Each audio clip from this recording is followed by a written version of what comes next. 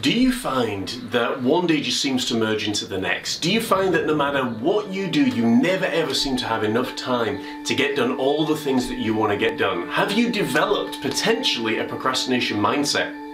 Do you want to know how much it's costing you when you procrastinate and you put off those tasks that you need to do? Stay tuned, because I'm going to share that with you and so much more in today's episode of Going Deeper. So welcome to the show. Welcome to today's episode of Going Deeper with John Morris. Join the show that tackles the topics that many around the world struggle with on a day-to-day basis. From mental and physical health to emotional and spiritual well-being. But that's not all. John also shares his teaching on more focused topics, such as anxiety, self-image, gaining employment, the importance of educating oneself, developing a deeper spiritual connection, mental and physical well-being, and so much more. Want to be the best you can be? You're in the right place. And now please welcome Mind, Body and Soul's very own John Morris.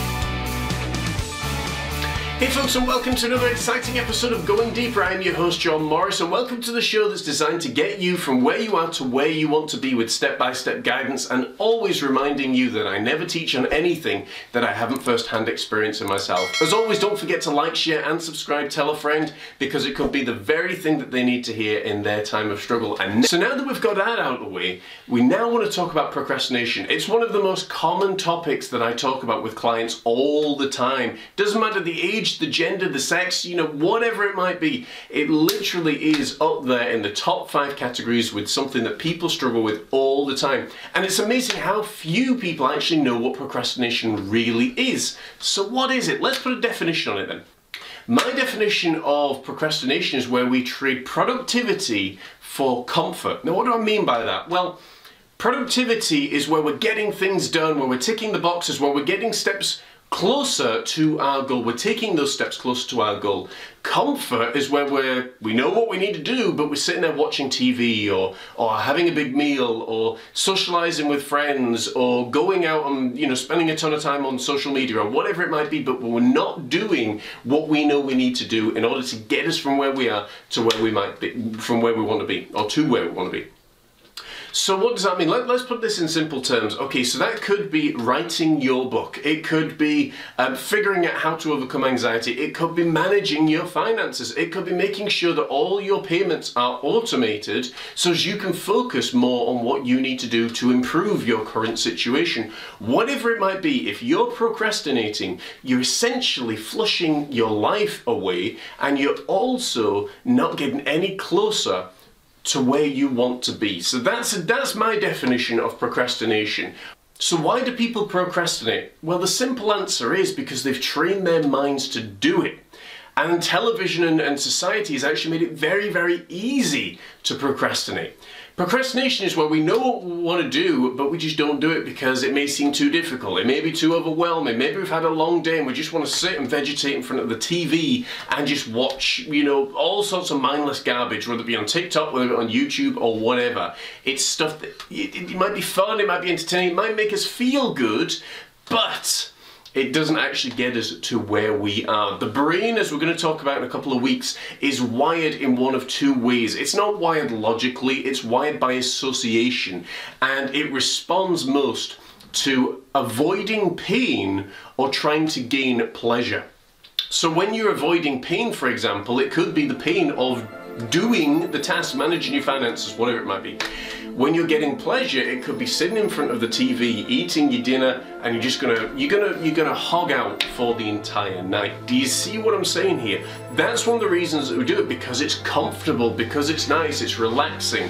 The problem is, it develops a mindset in you where you just settle for doing maybe less than your best. You settle for doing less than all that you could be. And the problem with that is that mindset then starts to erode all of your other disciplines. So you say, well, maybe I just skip the gym this 1 week, and then you find that you don't go the next week, and you don't go the next week, and then your body starts to change, so your confidence level then starts to go down.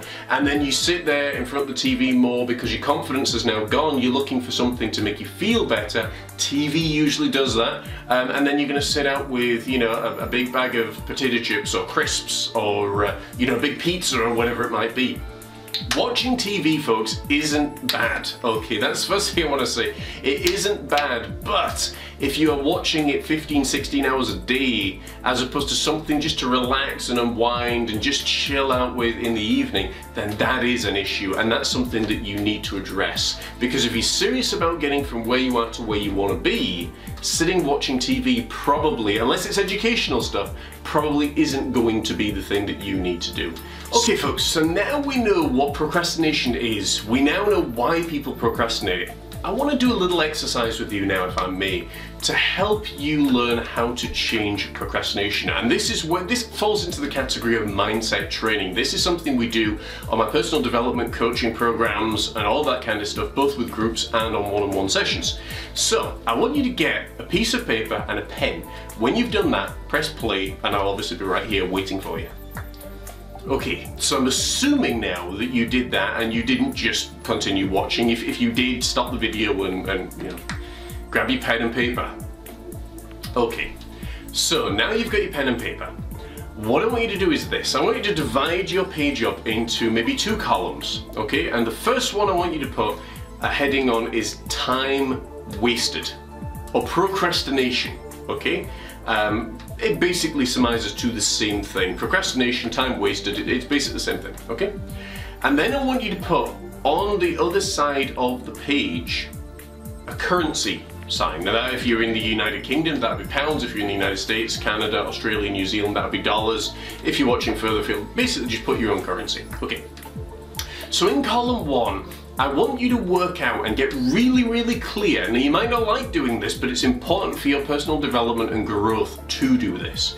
I want you to put down the hours per week that you waste. Now that could be on TV, it could be on social media, it could be YouTube, TikTok, all of that kind of stuff.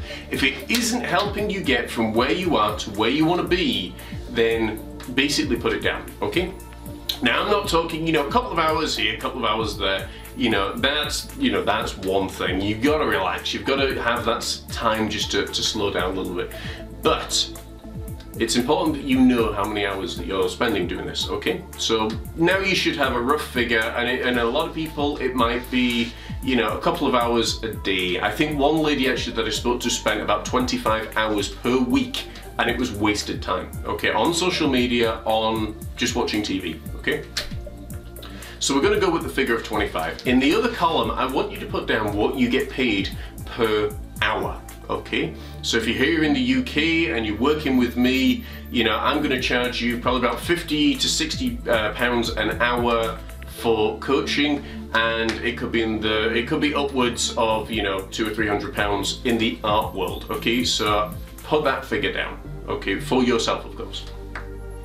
And once you've done that, that's going to give you an indication then on how much money essentially you are wasting by not following through on what you need to get done. So if I'm sitting there and I spend 2 hours not doing what I know I need to get done, not messaging the client, not speaking to the person, not building on my self-development or my own studies and my own education, I know then that I have just basically wasted £200. Okay, which is the equivalent of about $250, $300 United States, okay?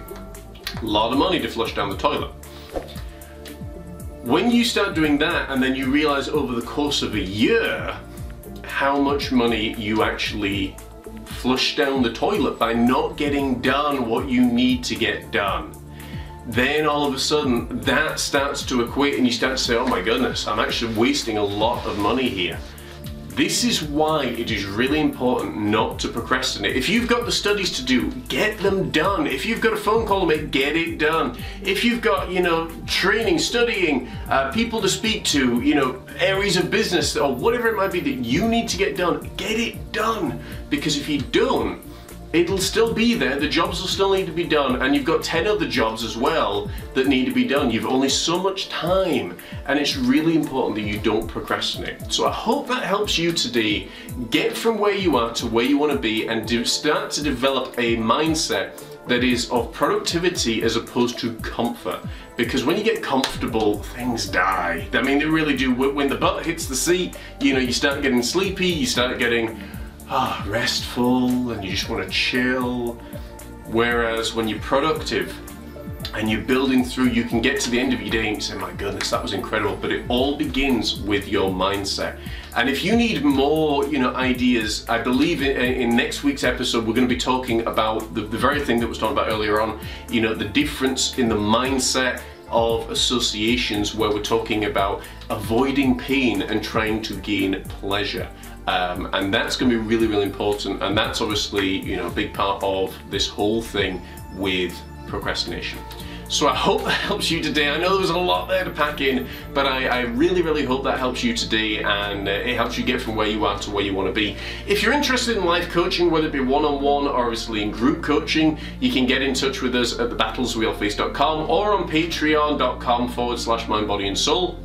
And there's different groups, different options there, and monthly memberships, and we can help you. Again, a lot of these things can be changed very, very simply. It takes a little bit of support, a little bit of guidance, but once you get there, you'd be like, wow. And this is open for all, whether you're a creative mind, whether or not you are mother, father, teenager, whatever it might be. That's why I am the personal development coach for all ages, because I just couldn't settle in one niche.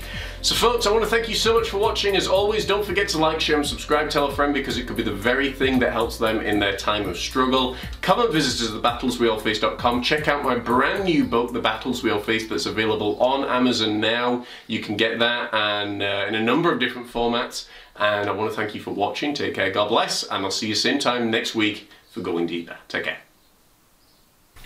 Do you, your son or daughter, struggle with direction, clarity and purpose? Maybe you struggle with anxiety, maybe you struggle with self-esteem or confidence issues. Maybe you've got great ideas, but you've no idea how to get from where you are to where you want to be.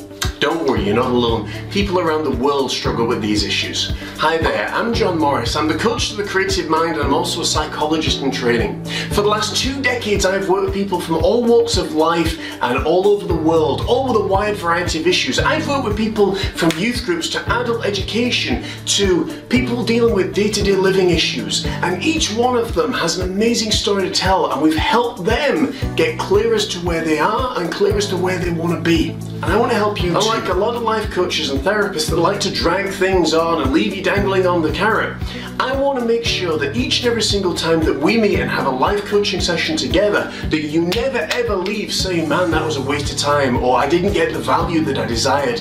I am committed to making sure that each and every single time we meet, you are one step closer by the time we finish to a goal that you have in mind. So why should you work with me? Well, let me tell you, as I said, I'm committed to making sure that I provide value, that I provide something that's step by step and easy to follow. I'm also a fantastic listener. I've been blessed with the gift of listening, and I love to listen to people, their stories, their dreams, their desires, because there's nothing more energetic and passionate to me than when a client gets their first desire, or they get that goal, or they hit that big target, or whatever it might be. And also, as a trifecta, I'm committed to you, to helping you take action. So whether or not it be deciding on the university you want to go to, deciding on the course that you want to be at, helping you get excited and passionate about your work environment, whatever it might be, I am committed to helping that happen. I'm also committed, if you need to shed some pounds, if you need to gain some muscle mass, if you need to, I don't know, develop your self-esteem, I'm committed to helping you take action and following a step-by-step plan of action that we can put together. But now, folks, I want to tell you about the early bird special offer that we are launching right now. It is for 10 people and 10 people alone. That's right, if you are interested in having life coaching sessions with me, one-on-one, 10 people have the opportunity to do that, and we're looking to help these people change their lives completely.